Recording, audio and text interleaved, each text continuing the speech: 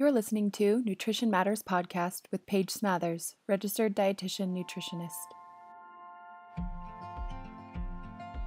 Hey everyone, it's Paige, your favorite nutrition podcaster and dietitian. Nutrition Matters Podcast explores what really matters in nutrition and health with a sensitive and realistic approach. This podcast relies on the support of listeners like you and needs donations to keep this project running. To help support the podcast, please consider making a donation at pagesmathersrd.com/podcast. If you find this episode interesting, engaging, or helpful in your life, please consider donating, sharing with friends and family, and leaving a review on iTunes. You can leave a review about this podcast straight from your podcast app. Search Nutrition Matters Podcast, click Reviews, and then write a review. You can also find me on Instagram and Facebook at PageSmathersRD if you'd like to have a little more food for thought. Thank you for listening. Hey everyone, welcome back to another episode of Nutrition Matters Podcast.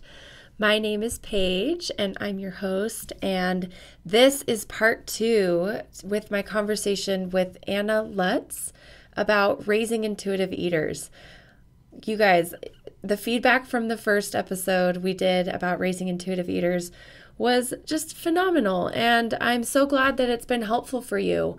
And we got a lot of comments, a lot of questions as a follow-up, and that is what Anna and I focus on today in this podcast, is just talking through some of the listener questions and comments about that episode.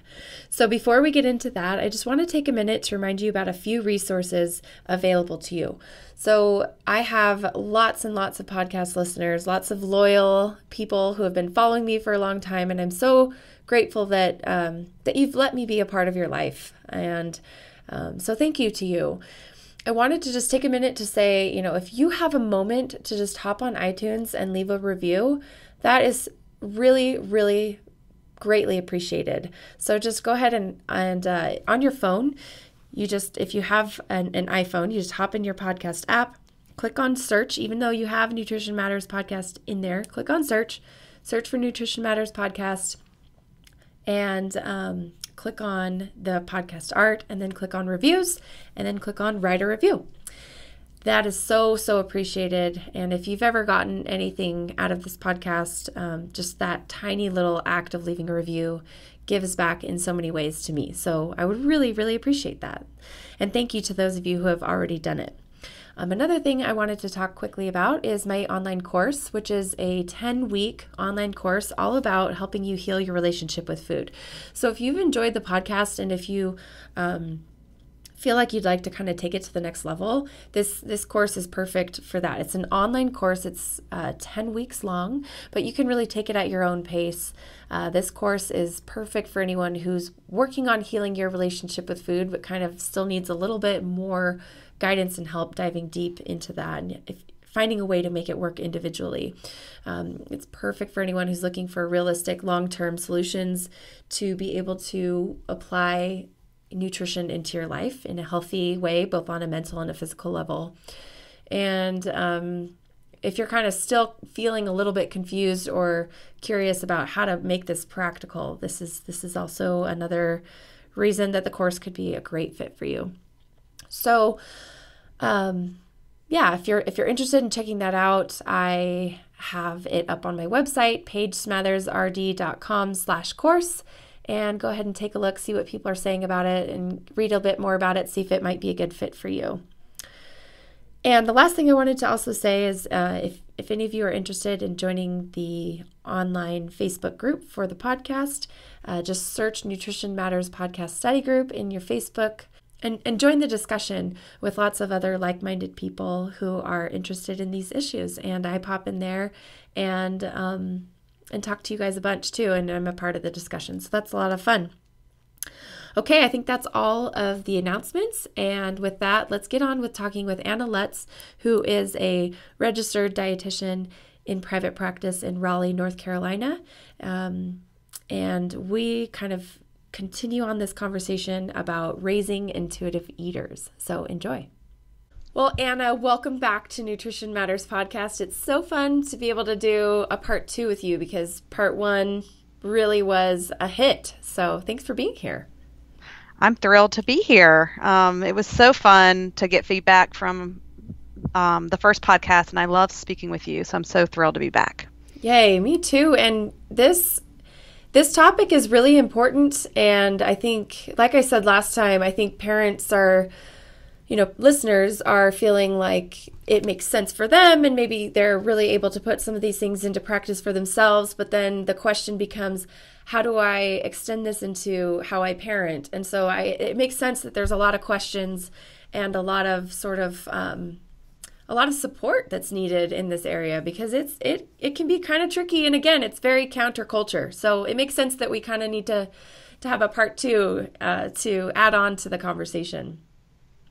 Absolutely. Don't we wish it was simple? Parenting was simple enough that we could just read something or hear something once and that would be that. But we certainly both know how complicated us parents are, but also our children. So the more we can talk about it, the better. Yeah. And it's just, it's such a fun topic, and it's so freeing, and just a different way to look at things than you normally hear. So it's fun. It's fun to be a part of it, and I'm so glad that you're here again. And so let's get into the topic for today. So I put out a kind of, a prompt to some of the Facebook podcast listening group that I have. And just for anyone who wants to join that group, it's Nutrition Matters Podcast Study Group. And I just put out a little message in there and said, hey, what did you guys think of this episode about raising intuitive eaters, and what would you like us to talk about in part 2? Because we had kind of planned to meet again, you and me, Anna. Yes. And I got a lot of comments, a lot of questions. So we're going to kind of work through those, plus sort of weave in some of the things that we didn't get to last time, and we'll just see how this goes. Does that sound good? That sounds great. Okay. All right. So let's see. Where do you want to start? Do you want to start just with the comments, and we'll kind of hit on those and then weave things in? That sounds great. Okay. I'm excited to hear from the listeners, kind of their questions. So the first one says, this is great. A lot of what you covered is for younger kids. What about a podcast that focuses on transitioning to older kids who are getting more independence, going out with friends, making their own breakfasts or lunches? Any guidelines for parents on letting go, especially on helping them recognize when foods are too easy to eat, too much of? You started to touch on this at the end. How do we talk about them about this? How do we talk to them, about this in a way that doesn't turn into a conversation about limiting certain foods?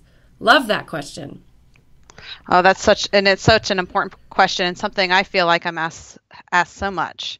I think a lot of people will say, well, the way you approach feeding sounds so great for younger kids, but what happens, with a middle schooler who can, be out with their friends, or they want more autonomy. And so it's certainly an important topic. And I think about it in kind of two ways. If from the beginning a parent is really setting up that structure of set meal and snack times, that transition can be really natural and important, that the middle schooler, high schooler is starting to take over some of those duties. What can be hard sometimes I'm approached by people who maybe want to shift their approach to feeding with older children. And sometimes doing a little bit more of that structure might help first, before kind of, really thinking about where are we in that kind of parenting style, and where is that structure, and making sure the structure is there.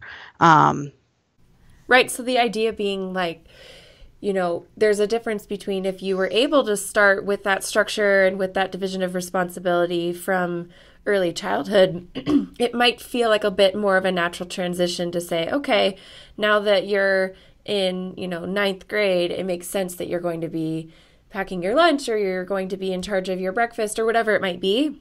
Right. And right. There's already that pattern set of, this is typically sort of how we eat, or what we eat, or when we eat, right? And right. And we trust that you'll do what's best for your body, and we're going to give you some of that freedom. But I can definitely see, excuse me, how somebody who kind of didn't catch on to this type of way of feeding early on, and now their kids are maybe, teenagers, and they're like, okay, how do I start doing this with those kids, right? Right. So there's sort of a difference there. Right. And I think the big thing, the commonality of it is kind of, well, what kind of structure can we put in place that would support a child to become a competent eater? And right. So there still can be structure, right? It doesn't need to exactly. be just completely unstructured. Exactly. I think that's probably the biggest thing for a parent to think on is, okay, am I providing that structure, meaning the when and the what, right? The division of responsibility, the parent deciding when it's time to eat and what's available. And we can get into more of, of course, as the child gets older, they have more access to food and how to handle that. But I do really, really, really believe that structure is important. And what I find, and I know I may be the minority in thinking this way, is our society has started to give responsibility of food to children earlier and earlier, meaning having young elementary school children pack their lunch or have young elementary school children prepare their breakfast. And I think that is a trend. And again, I might not, I think I'm the minority thinking that, but I really believe it's important to remember what the parents' jobs are so the child can do their jobs of becoming competent eaters. I haven't seen that trend. That's so interesting, but I'm not really in that world yet. I still have young kids. Okay. So that's interesting. It's funny. As I said before, my oldest is in 4th grade, and she begs me to pack her own lunch. She says all of her friends pack their lunch. And so I'll do she'll help me is kind of the compromise we've made. I'll say, hey, why don't you make your sandwich? Or, hey, can you grab me a piece of fruit? So I think she's involved. But I feel pretty strongly that elementary age child shouldn't be worrying about those parent jobs. They should be worrying about kid jobs. That's fascinating. That she wants to do that so much. Yeah, and that's that funny. Might come in your favor later. Well, good point. That is her personality. I will say that. She's gung ho. She's like, I got this, Mom. Something you said earlier, really, really, I wanted to touch on really quickly, is the idea that we can always apply structure. And I don't know if I'm going to be the minority or unpopular here with this opinion, but I think that that's typically a really good place to start for adults too, for ourselves, for feeding ourselves. A little bit of structure around, when is it time to eat and when is it time to not eat? When is food available and when is food not available for you? Just because I find that when I personally graze all day and food is just out and available and whatever, it's very difficult to have an appetite for a meal and sit down and enjoy it. You kind of are not really hungry, but not really full. It's not all that enjoyable. So I find that a touch of, structure that's not too rigid and crazy, but just a little bit of structure around, it's dinner time, or, okay, dinner time is at 6, so I want to make sure I'm not eating this giant snack at 5, even as an adult, can be sort of a helpful approach. Absolutely. I agree with you 100%. I really get excited when I'm working with adult clients and we're kind of using the division of responsibility, but for themselves. Ooh, I want to hear what you have to say about that. Tell me. Yes, about it's, really, if I'm having I'm working with someone who maybe has a history of, either Hold being on, really Anna, really quick. Yeah. If anyone's just coming to this podcast and they're like, "What are they talking about? Division of responsibility?" Oh, good. Can you good just question. reiterate, and then I want to hear what you have to say. Absolutely. So the official title is EC Satter Division of Responsibility. So Ellyn Satter is a pioneer in childhood feeding research. And so the division of responsibility is that the parents have certain jobs, and their jobs are to decide the when and the what and the where. of eating. So it's 6 o'clock, we're having dinner at the dinner table, and we're having chicken, rice, and broccoli. And then once the parent has done their job, to really allow the child to do their job, which is to decide if they're going to eat the certain items and how much. And so it's a structure, you and I are talking about structure. It's a structure that a parent can, a way to approach feeding in a home. And what all the research shows is it really helps children become competent eaters, meaning that they grow up to eat a variety of foods, to regulate the amount they need, to be able to tolerate new foods. But most importantly, I love it because it decreases worry and anxiety for the parent. And so once that happens, the child has more space to grow as an eater.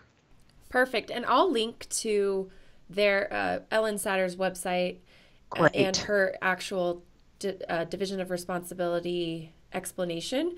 But Fabulous. I just, as we're referring to that, if someone's new to this stuff, I don't want them to be totally lost. So thanks for taking a second to do that.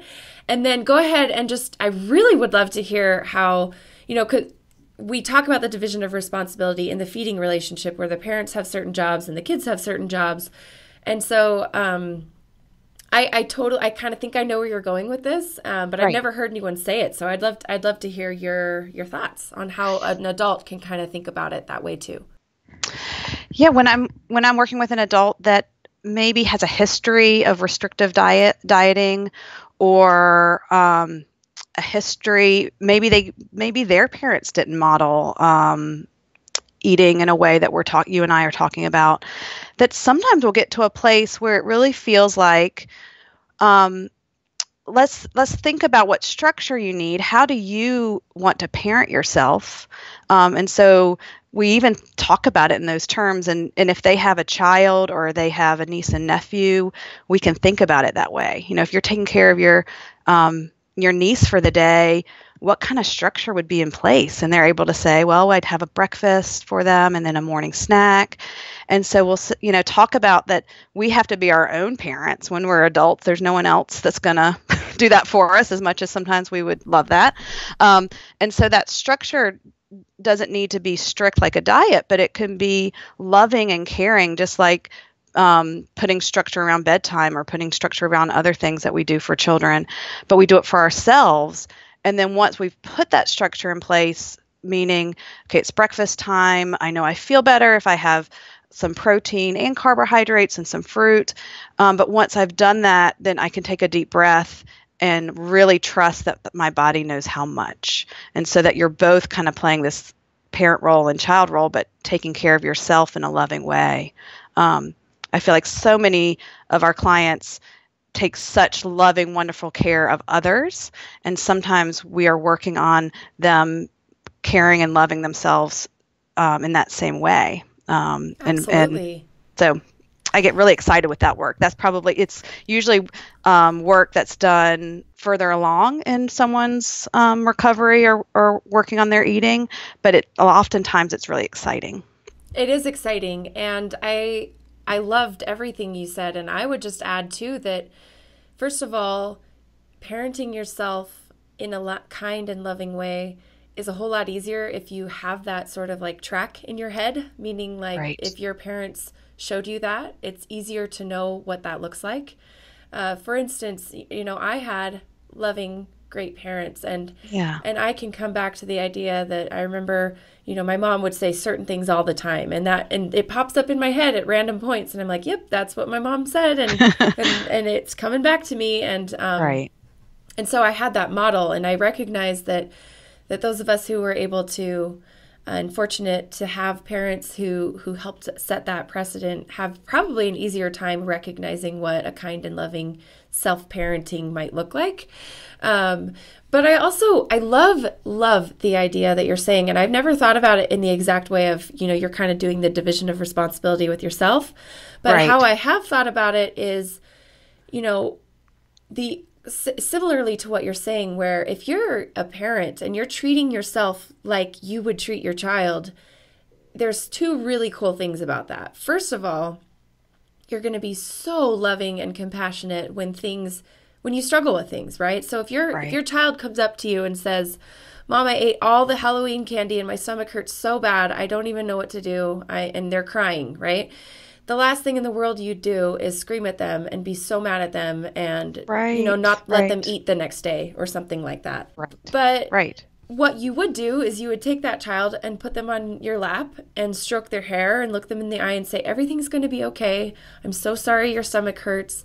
Let's learn from this, and let's, when you're ready, let's talk about it, and let's figure out how to make sure this doesn't happen again for you, And so there's this natural built-in mechanism of lots of compassion and lots of kind of learning and growth and kindness, right? Right. Right. So I love that idea in that regard, but then I also love the idea of kind of parenting yourself does naturally lend to that idea of structure and where you'd never send your kid off to school without anything in their bellies so that they can learn, right?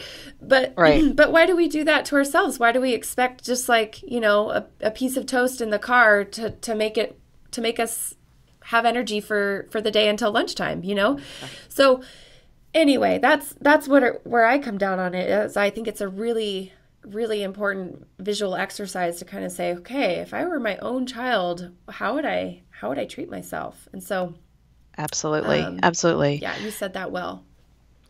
And that structure's okay. You and I are feel strongly about approaching things from a non-diet approach and intuitive eating, but that doesn't mean not having structure and not putting the things into place that helps you listen to your body. Right. And or that helps help you feel your body. Feel great, and that help you, it's a whole lot easier to eat an apple if you have one, Right. So yeah, like right. shopping and planning and having things in your house can be part of that structure too. Where absolutely, the last thing I want to do is go to the grocery store and think and plan more food things after I've spent my whole week talking, writing, thinking about food, right? Right. I mean, it's a little exhausting when this is what you do for work, but it's structured into my week because it's the only way for me to be able to do it, So right. And then for me, the way I kind of deal with that is I try to simplify and get help for the things I really need help with. So I order my groceries online because being in the grocery store for an hour with my children is taxing. So I make sure I get my groceries, nice but I pay a little extra so that someone else is doing that. And so I try to pass that on to my clients. It doesn't have to be beautiful. It doesn't have to be that you're making gourmet meals. Structure can be, sometimes just getting food to the table at a certain time, and that there's a somewhat balance on the table. It doesn't have to be picture perfect or ready for Pinterest. Absolutely. Okay, so I'm just looking back at this question, and I want to make sure we're hitting on the various questions. I think we went on a tangent. It's okay. Tangents are great. Yeah. No, that's totally fine. I've loved what we've been talking about. So, okay, so one of her questions is, any guidance for parents on letting go? That's a good one. Especially on helping them recognize when foods are too easy to eat too much of. And how do we talk to them about this in a way that doesn't feel like you're telling them to limit certain foods?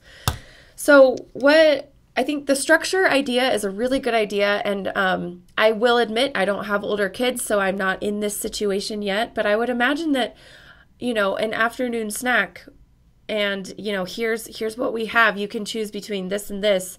Or, okay, you're going to go out with your friends and you're going to be home at 4:00.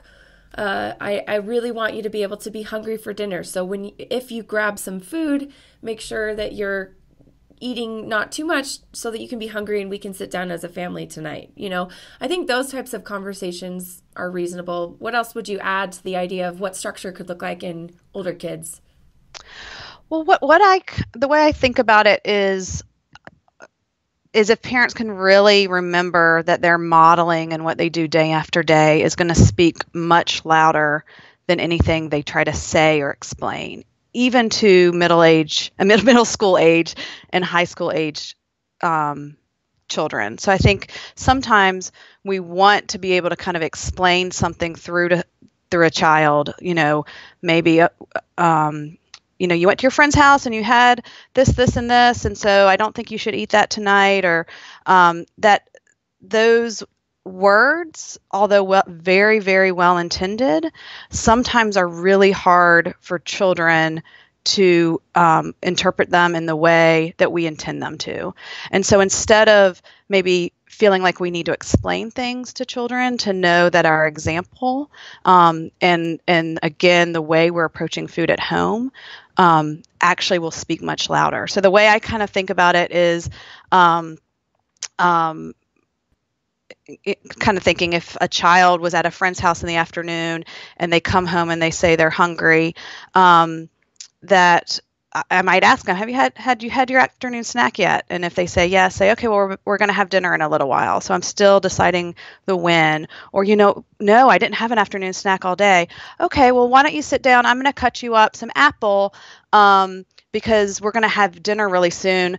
And so rather than a more hearty afternoon snack that we would have had earlier on.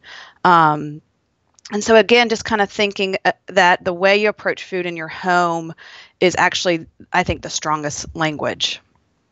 I've heard a lot from parents with older kids say stuff like, every night we're at a baseball game, or we're not even home till 9 o'clock, and Yes. It's crazy. I mean, what do you do in that situation? I'll tell you what my husband would do. He's king of like packing meals, like, oh, we're going to be out and it's going to be lunchtime while we're gone. Like, okay, let's pack a lunch. He's so on it. I That's swear awesome. He's the reason why I'm a good dietitian. Just in terms of like why I'm able to like, keep these things afloat, even though I kind of hate doing food in real life sometimes. Right. That's what I meant by that.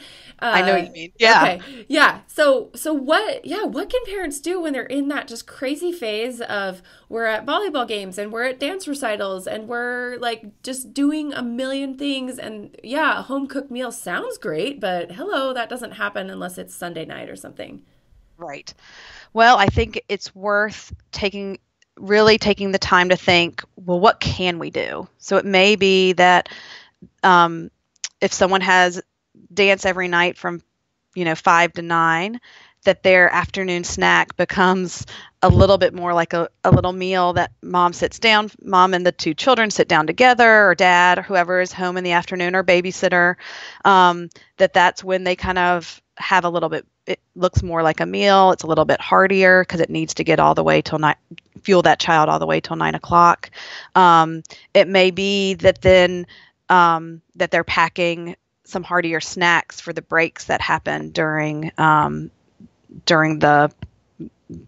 in between the classes that are in that time.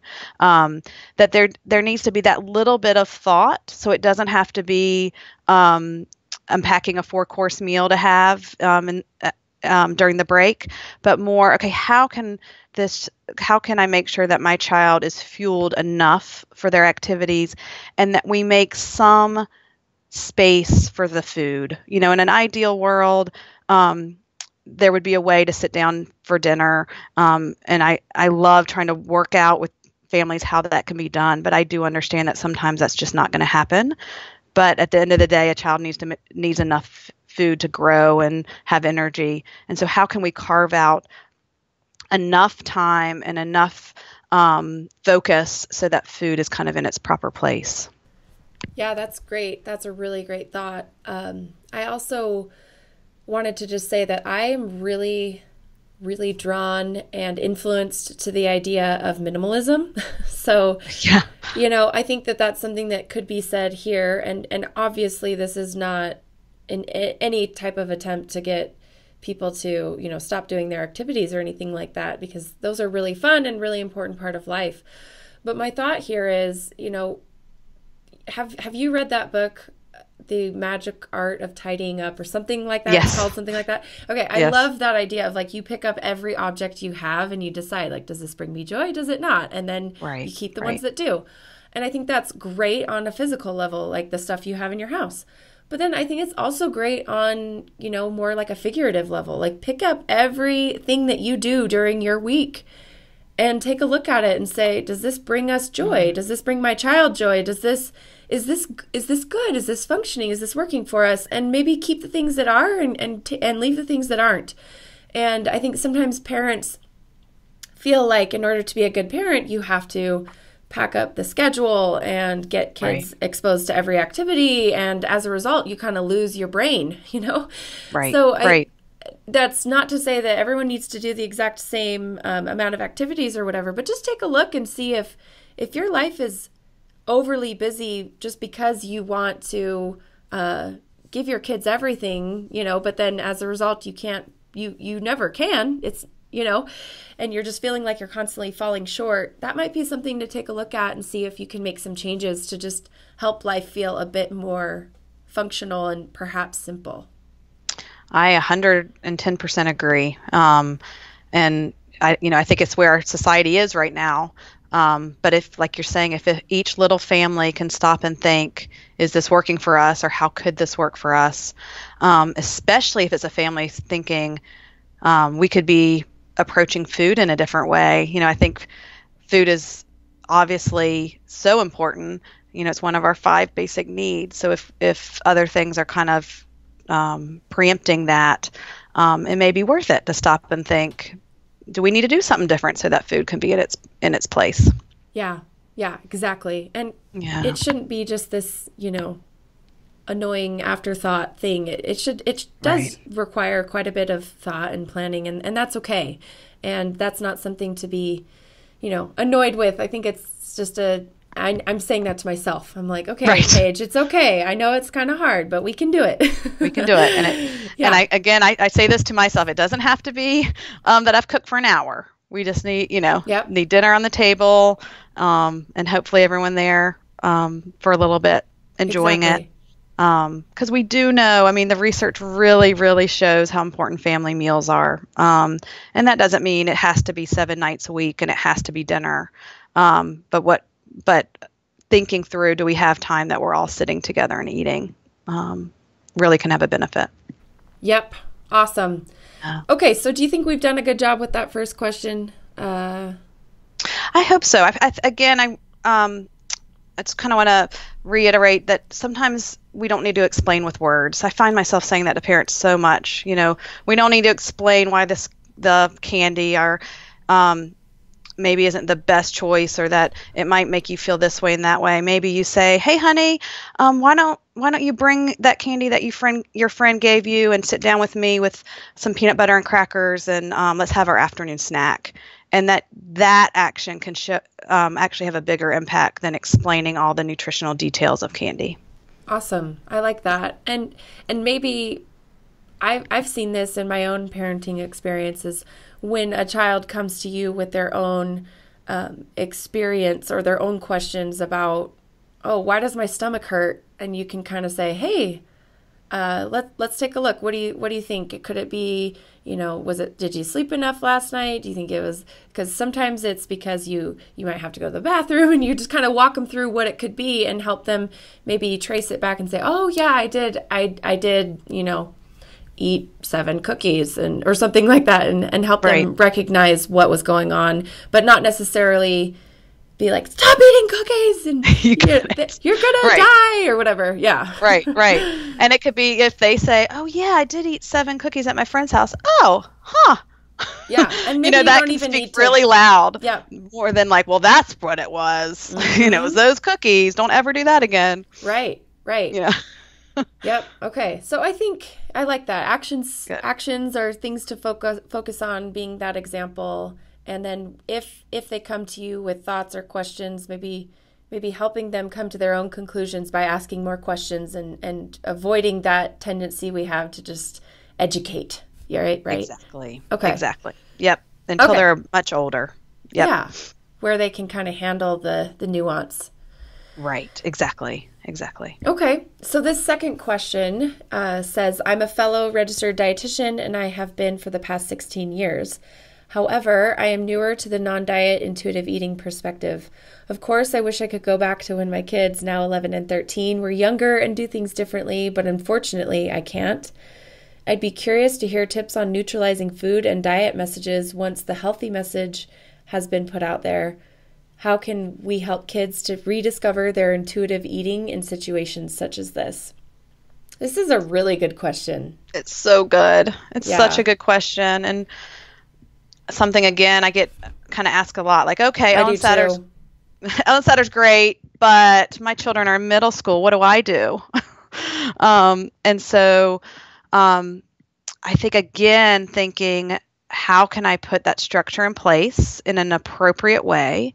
So it may not be that all of a sudden I say you never can have an afternoon snack unless I give it to you, if you've always let your child open the pantry, or and that's not exactly what this person's saying, but that maybe you just start to model, rather, if you've always said do eat this and don't eat that, or you're eating too much of this, that you think, okay, now in my home, I'm not going to approach things that way. And so I'm going to more model, I'm going to prepare foods more that I want my children to be eating.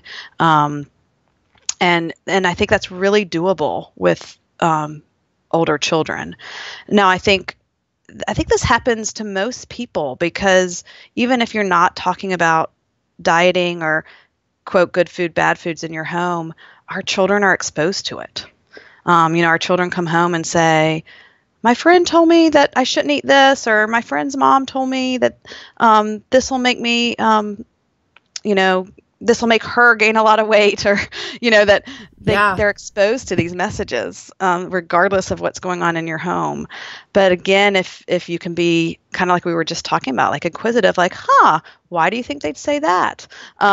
Or you know what, like, let's think about how we approach that in our house. Do we have candy for breakfast, lunch, and dinner all day long? Well, no, mommy. Okay. Well, it's fine to have it some, and,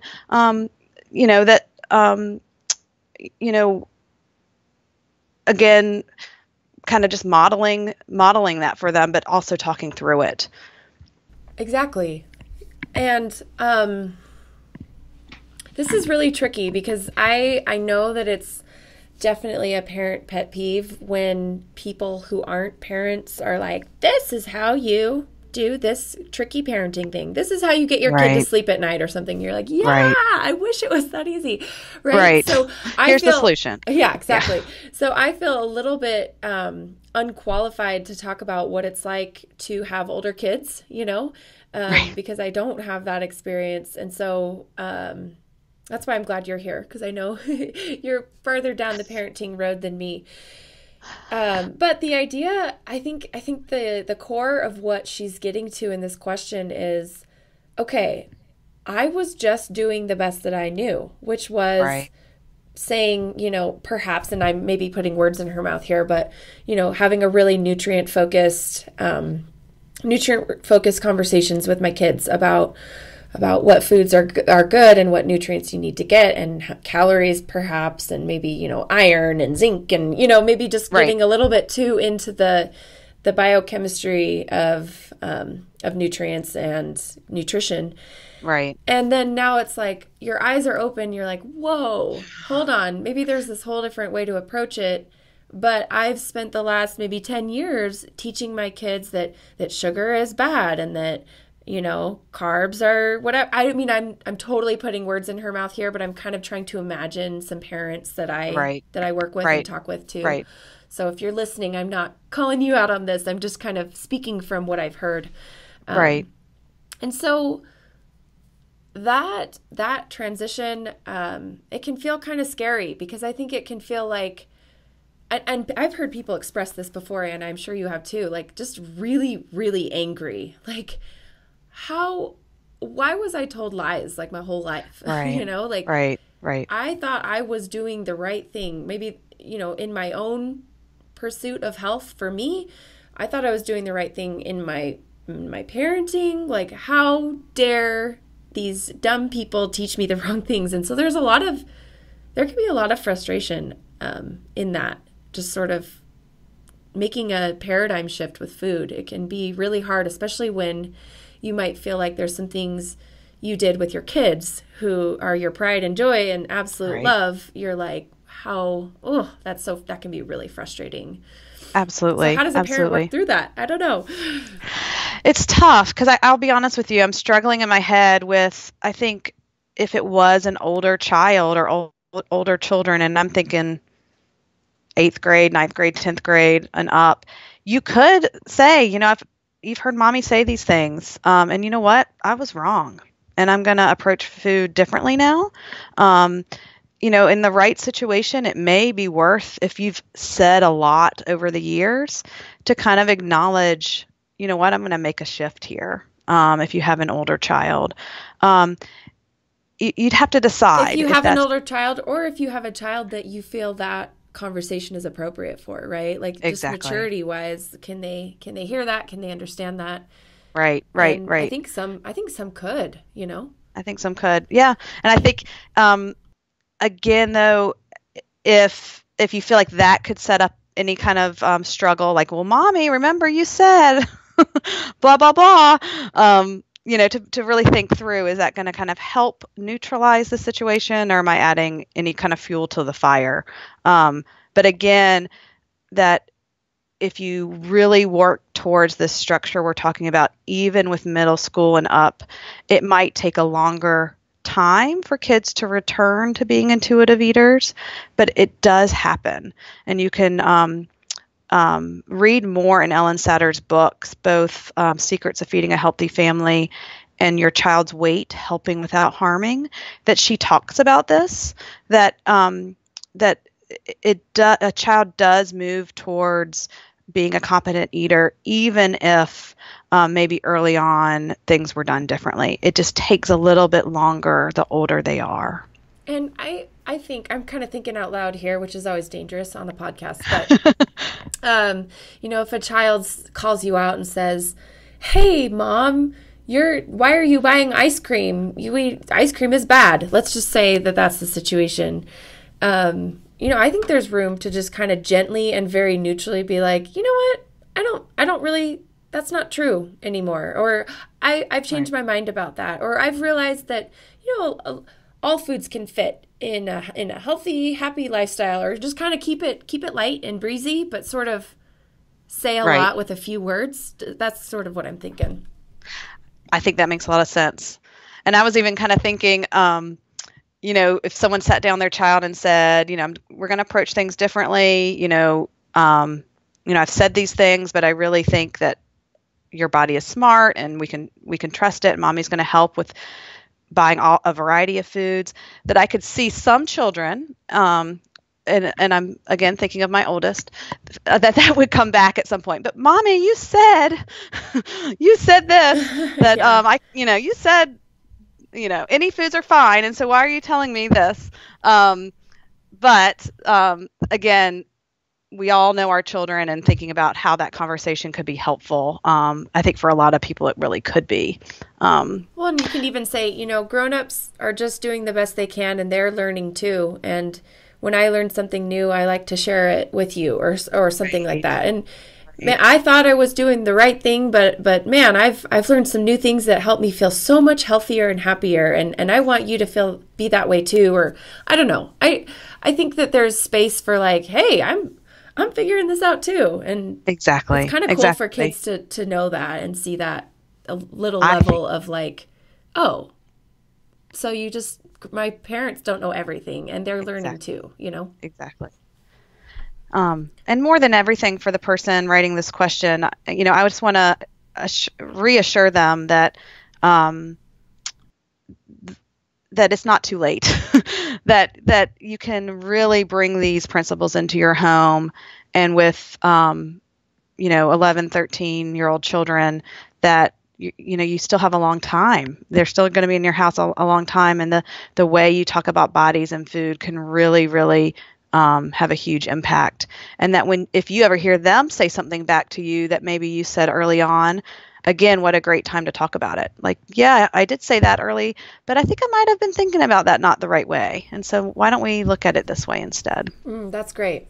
That's really great. I like that, Anna. Okay, should we move on to the next one?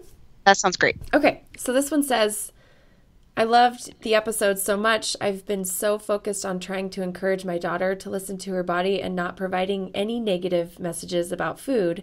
but I'm realizing that having a little more structure around food would probably be a positive thing. So maybe that's just more of a comment. Sorry, I didn't read that ahead of time. But Well, I do love that. Yeah. I do love that. Something I hear a lot is people saying, well, I need to teach my child to listen to their body. And so often I want to say, they already know how. We don't have to teach them. But the structure helps them listen to their body. And so that's kind of a different, it's nuanced, but to really think, we don't have to say, hey, honey, you need to listen to your body. More, we set up the structure and they will listen to their body over time. They may eat a lot at lunch because they love what you served. And they may feel really, really full, but their body's really smart. They're going to self-regulate over the next day. Right. And I think that that with that structure, there's space to say no sometimes. If they're asking for a food that you're not serving, and they're trying to throw a fit because you made certain foods that they don't like, and they're, it's okay to say no. And some of that structure, I think, revolves around you say yes as often as you possibly can as a parent, but there's sometimes you say no because it's just what you got to do. And so that's sometimes how I hear people interpret intuitive eating for kids is just, free for all, and you never say no because you don't want them to develop a complex about a certain food, and there's just certain it can be kind of taken to this no. It's a little bit too far.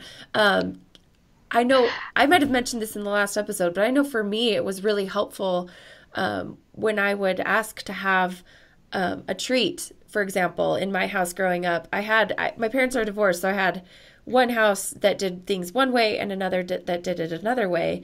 And at one of my houses, there was a lot more boundaries and structure around food than the other. Right. And so I kind of have two different perspectives and experiences with this. And I actually, looking back, appreciated the boundaries and structure with treats specifically, because I remember it sort of set this precedent that, there's a certain amount that is fun and that's tasty and that feels good. And then there's a certain amount that really hurts me, hurts my body. And so I never actually put that together till just now, speaking out loud. I really did have two experiences with this, and I ate differently in the two houses. So right. I bet that's interesting to think about. I do really believe children are comforted by structure. That it feels safe to them. That doesn't mean it has to be rigid rules. Right. There's a difference. When things are too permissive, it doesn't feel, for some children, it can just feel not feel as good as having just some structure, whatever it is, food or anything. You know what? That is so funny that you're saying that, because what's popping into my mind is my 5-year-old really does sometimes ask questions that she knows the answer to. And it's totally like a test, and it's not a manipulation. Right. I think it's just like a checking in with me. Hey, is my mom still my mom? Is she going to is she crazy? Is she going to say something totally out there? Or is she going to give me the answer I kind of think I'm going to get? Right. So there is that testing that goes on with questions and with some of the structure and that consistency around it can be helpful. I think that makes so much sense.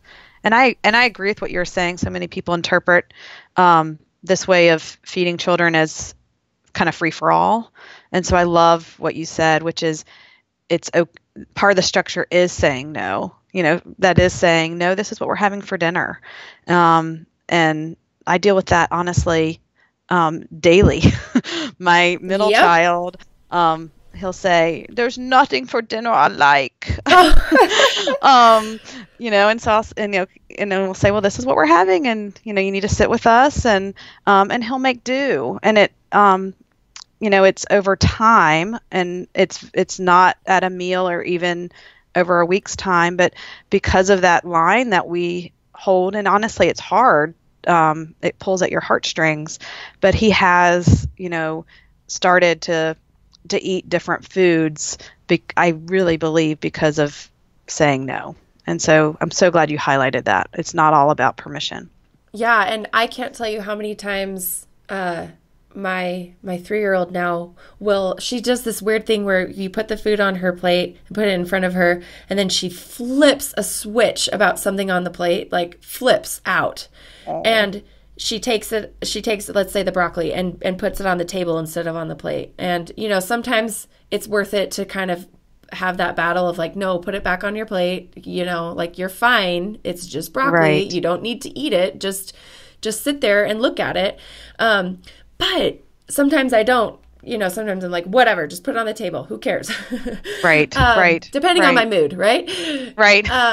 And what's so interesting is literally 9 times out of 10, she'll end up eating the broccoli. It's just something she almost had to do. I have to freak out right now because I'm 2, and now she's 3, but she just turned 3. This is just what I have to do. So mom, like, buckle up. This is just going to be the next 5 minutes. I'm going to be crazy and then I'll be fine.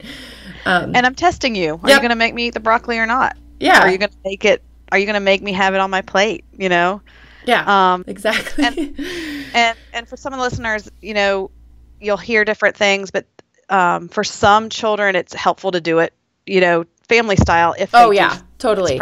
I think we hit on that. Our house is not structured for that because anyway, we're moving actually to a new house where we're going to have lots more space. But our house that we're currently in was the type of house where we literally had to serve in the kitchen and bring it into the other room because there just wasn't enough space. So, and every family's different, right? And I think it also depends on the age child. Yeah, exactly. So, that's a good thing to bring up, though. I think there is a difference between family style and then putting food on a plate for a child. So, I think we're going to be able to transition to that in the new house. So I'm excited. That's really exciting. Moving can be exhausting, but exciting. Yeah. I know. Buckle up. This weekend's going to be crazy. Yeah. So here's the last question. Actually, there was one more that came up that I didn't write down here. So maybe 2 more if you have time for it. Sure. Okay. So this one says, do you have any tips for raising intuitive eaters when your spouse is not 100% on board? They are more of the first eat 3 bites of veggies, then you can have more chips type of parent. That's such a hard one. I'll be so honest with you. It's tough. I think in an ideal world, the 2 parents would get on somewhat of a same page, because if one parent is doing one thing and another parent is doing another, I think it can be confusing for the child.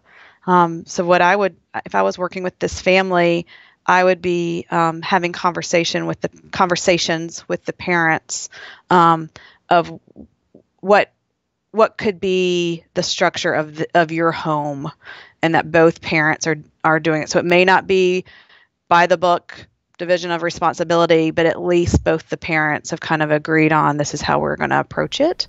If that's just not going to happen, what I would say is again, with modeling, and to not say, well, you don't have to do that with me, not to highlight the difference between mom and dad, but then just to really model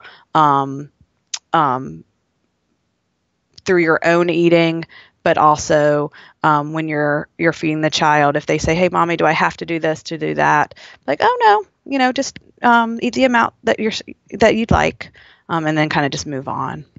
I don't know. That's really important. What do you think? I think this is really important. And, sometimes this might be due to some other marital things going on. And I'm not trying to accuse, but I could imagine that, I'm a child of divorced parents. And I know that even though they meant well and did such a great job with that difficult situation, there was an element of oh, well, dad doesn't let you do this, but I do, or mom doesn't let you. There is this sort of almost competition of who's the coolest parent. And I think, ideally that wouldn't be there. So if you can look at your marital situation honestly and kind of see what's going on there, I think that's step one.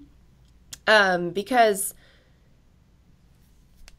I just think that that's crucial for the child to get a similar, you can't be the same person, but at least a similar type of response from both parents in all aspects of childhood, don't you think? I mean, can I go over to my Absolutely. friend's house? Well, mom says no, but I'll go ask dad and he'll say yes. And I mean, that's Right. that's a problem, right? Right. Right. So, and then here's the other thought I had, Anna, is I often have people in my office who are like super excited about what we're talking about, and it really resonates, and it's really freeing and all these great things. And then they leave and they try to explain to their spouse, like their spouse will say, well, what did you talk to Paige about? And then they're like, I don't know how to explain it, but it's really cool. And it's this non-dieting thing. And it kind of sounds woo-woo and crazy, right? Right. Because they're kind of like, it makes sense, but they're not to the point where they can kind of reiterate in their own words what it means to them or why it's important, Of course. or the benefits, right? So Right. if you and I can take a minute and just model a conversation a spouse could have with another spouse about why we approach it this way, maybe potentially someone listening could fast forward to this part of the podcast and be like, okay, this is why I want to approach it this way. Can we get on the same page? Sounds great. Okay.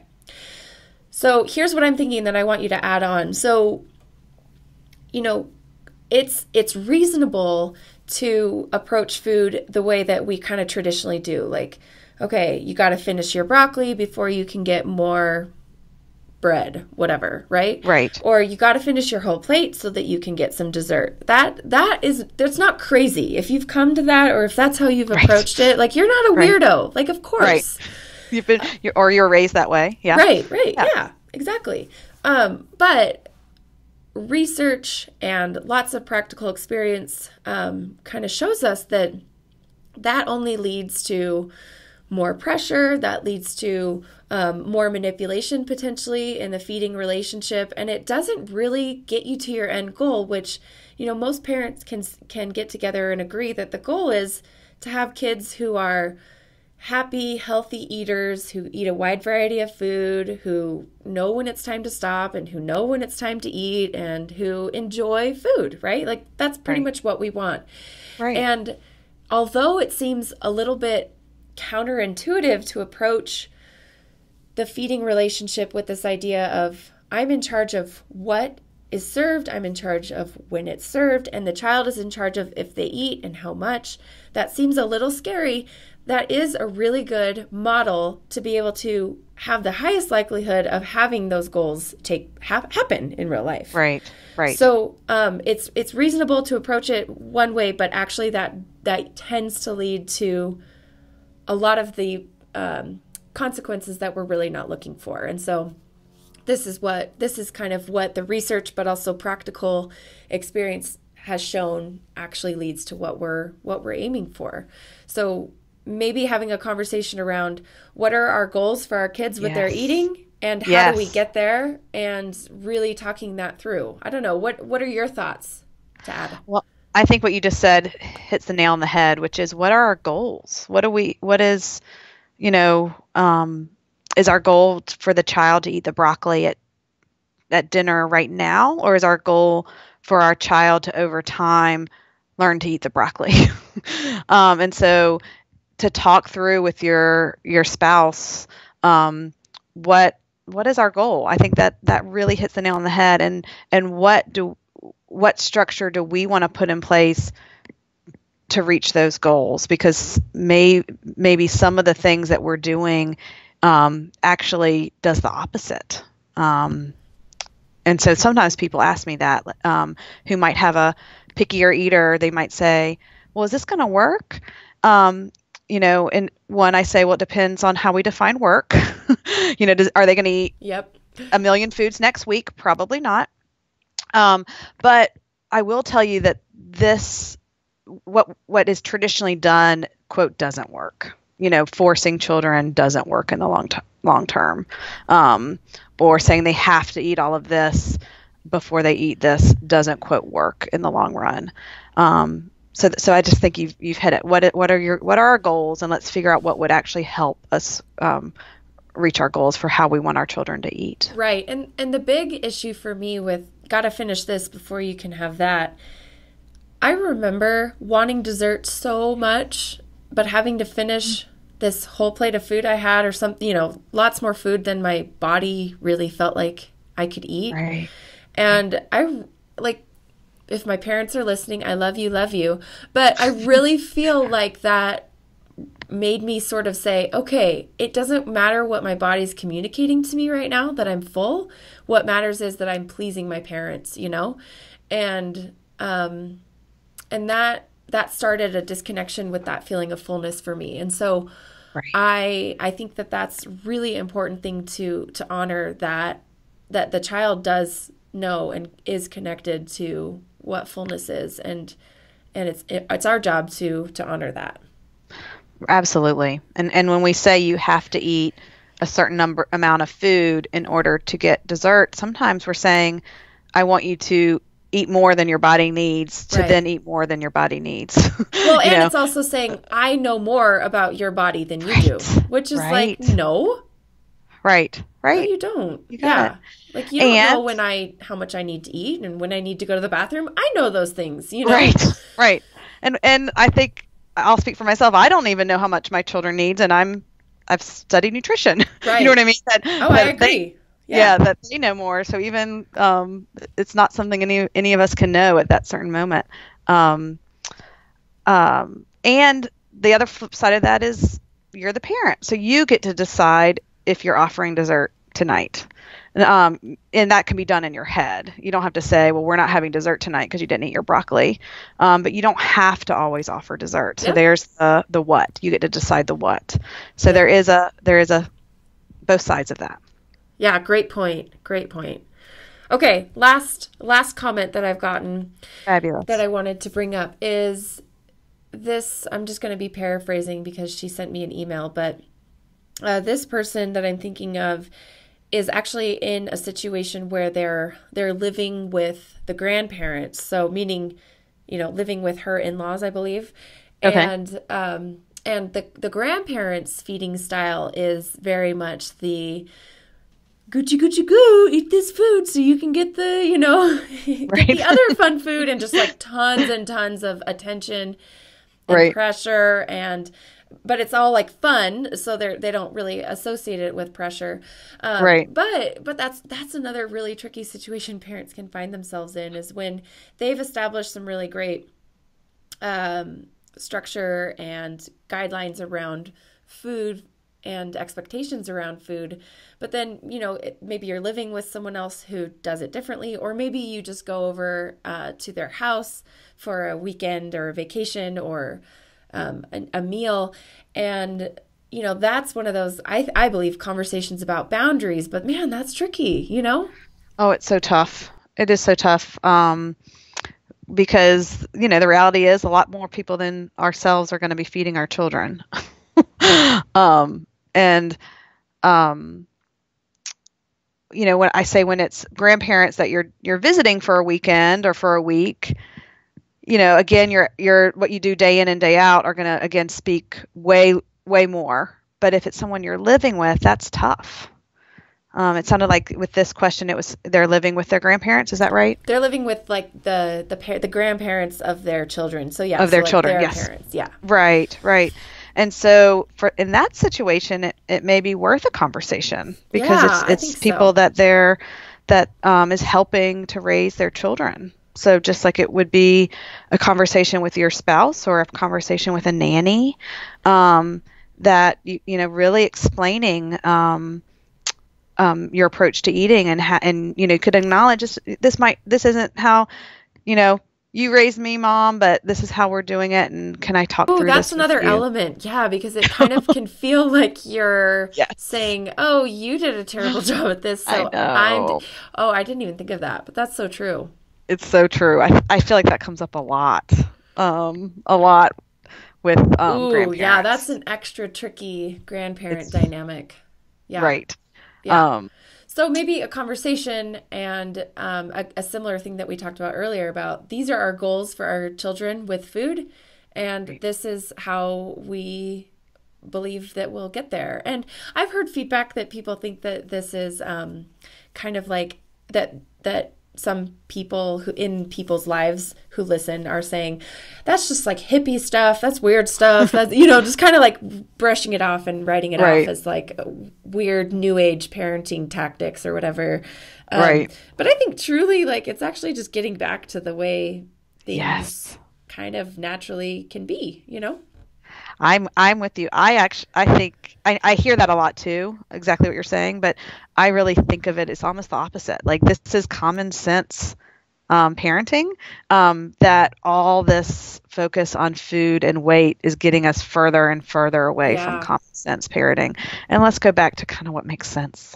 Right. Some appropriate structure. And you said something just a few minutes ago that I wanted to just speak up on really quickly because I'm a working mom and you are too. We have, obviously people helping us with our children while we work. And that is another dynamic and element to this approach with food is setting some expectations with people who watch your children, whether it's a nanny or a daycare or whatever. And, if you do it in a gentle, diplomatic way, there's actually potential for some education and for that other person to do, maybe perhaps do better in their own lives with food too. But I think it's reasonable to have those conversations with people who are around your children and just say, this is how we approach food. This is what I would like you to do when you feed my children. And, absolutely. This is how we do it. So, I just that's something that's come up in my house very recently with summer. I have a fabulous nanny helping us for the summer, and after a week or two, she said she would tell me every day what she fed the children, and she said, "It's really intimidating feeding children of a dietitian." Yeah, I had that same thing said to me. And I said, I care more about how you feed my children than what. And because I had really talked to her about Ellyn Satter and not talking about calories and weight, but I hadn't focused so much on what. So she was intimidated, like, oh, what does this mean? What am I supposed to do? What should I be feeding them? Is this okay that I fed, So, so it's all interesting because I think usually people worry about, okay, I need to make sure they eat these certain foods. And this is a different approach. So that conversation is so great and so important. Yes. Oh, this has been so awesome. Is there anything else you want to say with this? I know we just kind of went off the cuff and talked about these comments we've gotten, which, by the way, those were really, really awesome questions. That helped us dive into some other areas within this topic that I think are so important. And, we obviously always have blind spots when we have our own experiences and we tend to talk about those. So it's really awesome to hear these questions. They were great. Yeah. Because they're real questions. And I, like I said at the end of the last one, I never want to come off on, okay, I have the answer to this, because it's not true. We have this structure, but then in each little family, it's going to be approached differently. And so thinking through how is this going to work in your own family is so important. And it's, I wish there was one answer for everyone, because it would be much easier. So I loved all these questions because we need to be thinking about it in all different ways. Yeah, totally. And the way I would summarize today's themes were, show rather than tell whenever possible. Ask lots of questions to help your kids come to their own conclusions and answers. It's never too late to make a change.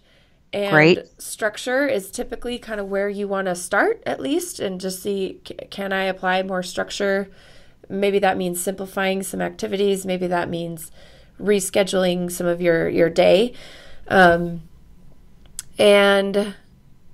it's okay to say no. And conversations about goals with your partners in parenting, whether that's your parents helping you with parenting, or a nanny, or a spouse, or a partner, whatever it is, having those conversations about goals and how we accomplish them, and really trying to get everybody consistent in this approach and in this supportive environment. I think those are the themes that came up for me. Anything else you'd add? Oh, I think you hit them all. I love that summary. I think you hit every one. Oh, great. Yeah. Well, Anna, this has been awesome. I've loved this.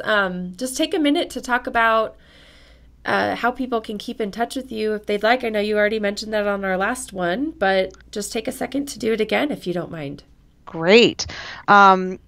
Anyone is welcome to email me if they'd like, and I'll make sure that Paige, if you could attach my email, is that right? Yeah, of course. Mm-hmm. We also have, my practice has a Facebook page, which is Lutz, Alexander and Associates Nutrition Therapy, and we love to post interesting information about child feeding, nutrition, and eating disorders on there if someone's interested in getting information that way. And you can also check out our website, which is lutzandalexander.com. Perfect. And I'll link to all of that.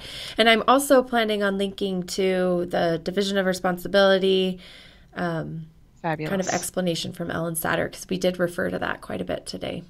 That sounds great. Okay. I really loved talking to you today, Paige. Thank you so much. Oh, thank you for being here. This was awesome. I loved it. Great.